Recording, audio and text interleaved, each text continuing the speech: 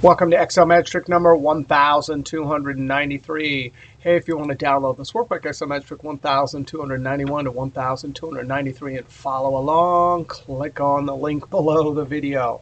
Hey, we're still trying to score Myers-Briggs Assessment or test. Now, in Excel Magic Trick 1291 and 1292, we saw two methods.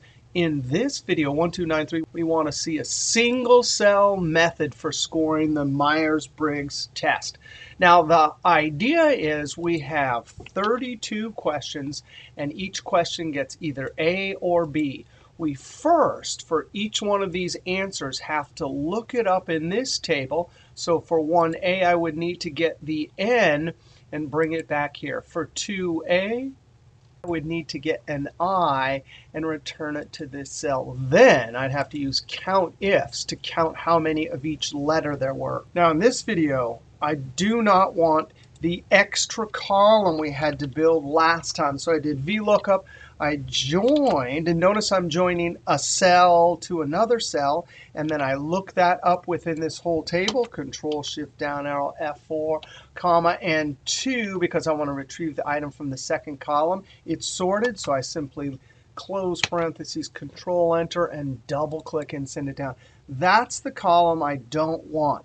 However, looking at this helper column will help us design a single cell formula.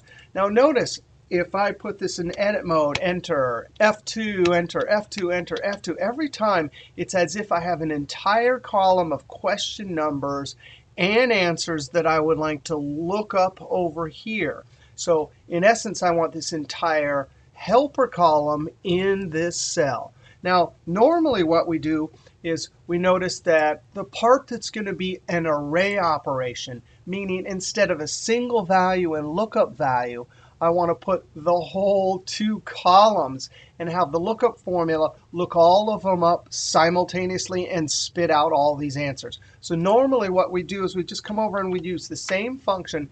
And right here we just say, hey, I'm going to take this whole column, Control-Shift-Down arrow, F4, and I'm going to join it to this whole other column, Control-Shift-Down arrow, F4.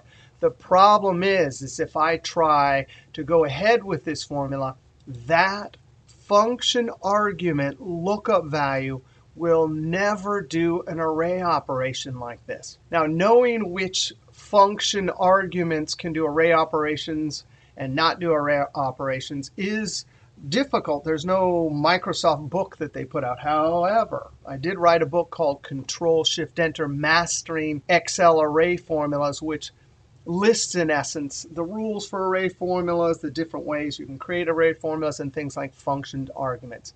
Hey, luckily, we can simply come here and remove the V, because the lookup function, lookup value argument, can handle array operations. What it means is that lookup can look up every single one of those joined items and simultaneously return all of the letters, which is exactly what we want. The one caveat for lookup, of course, is the first column has to be sorted because lookup can only do approximate match, which is how we have this set up. All right, ready? Look up all of those, comma, and I'm using the array. Control-Shift-Down arrow, F4. Now, all it will do is it will look up all those answers in there. And when I close parentheses and hit the F9 key, I have simulated in a single cell that entire helper column. Control-Z. Now what do I need to do? I need to put that inside of COUNTIFs, because that's the array that I want to look through. I can see I have one equal sign too many, comma, and I want to tell COUNTIFs to look through that whole array and count all the E's. Well, guess what? We run into yet another problem. If we try to enter this, we get the same terrible error, which doesn't say anything. But guess what? We're back to which function arguments in Excel can handle array formulas and which ones can't. Well, this is another one that can't do it. So no problem. I'm going to highlight this and delete it. And now I'm simply going to say, hey, that whole array, are any of you equal to this letter right here? Let's just see what this evaluates to. If I hit F9, well, that's working. I have true, true. So I have a bunch of trues there. There's at least 3, right? And I need to count how many trues.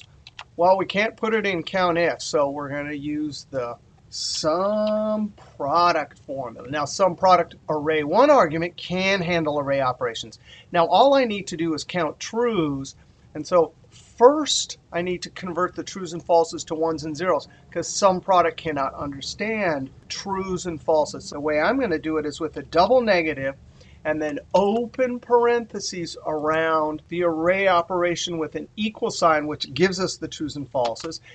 That'll inside give us the trues and falses, and double negative will convert it to ones and zeros. If I were to highlight this argument right here and hit F9, boom, that's how we're going to count how many E's there are in that whole helper column. Control-Z, close parentheses, Control-Enter, and copy it over. Now if I come over here, Control-Shift-Down arrow, delete, and look at that last cell, boom, that's how we can score Myers-Briggs assessment or test given a column of question and answers and a proper lookup table. All right, we'll see you next video.